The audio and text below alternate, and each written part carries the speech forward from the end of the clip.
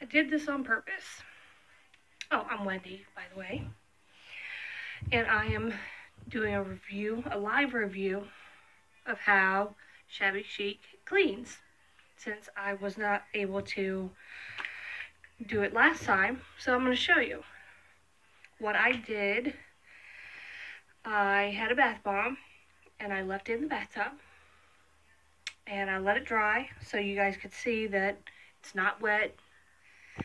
And so you see, it's not wet, it's dry.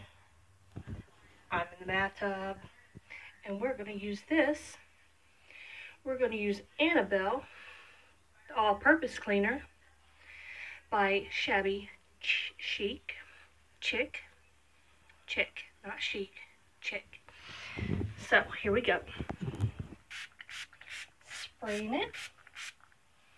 Got my sponge. I'm just going to wipe it.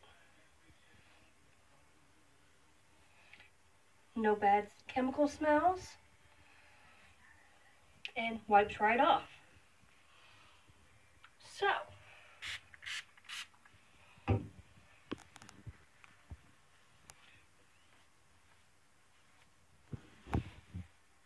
yeah, icky sponge, clean bathtub.